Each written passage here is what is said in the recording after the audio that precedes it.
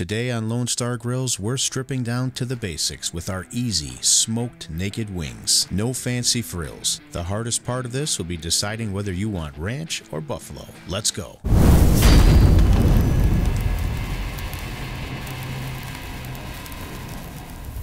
Hey everybody, welcome back to the channel. We really appreciate all your support. So this recipe starts with the wings. I have some pre-cut flats and drums here. We just need to get these seasoned up, and you can use your favorite rub, or here's a real good recipe for one that goes perfect for these wings. It is simply 2 teaspoons each of pink sea salt, coarse ground black pepper, garlic powder, onion powder, smoked paprika, and some cornstarch, which is going to add some great texture to the outside of these wings. Get that combined and cover the wings on all sides. You can use a binder if you wish. We'll be doing today's cook on the Lone Star Grillz Pellet Smoker. This cooker offers clean, robust, offset quality smoke flavor with the convenience of a pellet smoker. We're going to set our temperature for today's cook at 325 degrees Fahrenheit. Once your cooker is preheated, get your wings on, close the lid, and allow them to cook.